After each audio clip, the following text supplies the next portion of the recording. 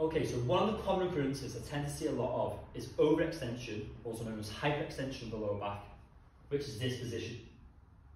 So as you can see, lower back, full extension, the muscles are short, the joints are very tight. Now the issue is people have lower back issues, so do you think by hyperextending the lower back, it's going to make it any better? And the sort of movements where we create hyperextension would be things like remaining deadlifts, so people go down, extend like so, deadlifts, again chest up in the air, that lower back tight, kettlebell swings, such a bad one as well here, so from here you're going, okay? These exercises don't need to ruin your lower back. If anything, you don't need to do any hyperextensions of the lower back.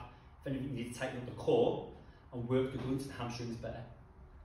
Now, an easy focus to move towards during kettlebell swings, remaining deadlifts, even just normal deadlifts, is just focus on getting as tall as you can.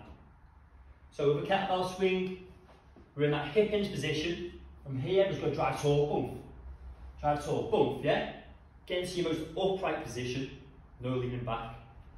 For me, I focus on the glutes, the stretch, squeeze and drive. Stretch, squeeze in and drive. So it'll look more like this. Trying to get to our tallest position. For our remaining deadlifts, again, they're all the same sort of movements from the hip hinge pattern. The remaining deadlift, as we come down, hamstrings and glutes are stretched, and we're just getting tall, boom. Down, down, down, drive tall.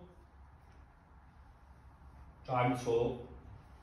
Again, all the hip hinge patterns, just focus predominantly on the glutes and getting as tall as we can.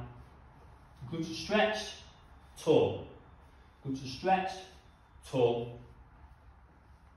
When you start focusing on working the hamstrings and the glutes, coming away from the lower back, you'll notice that the back pain will lower. So give it a go.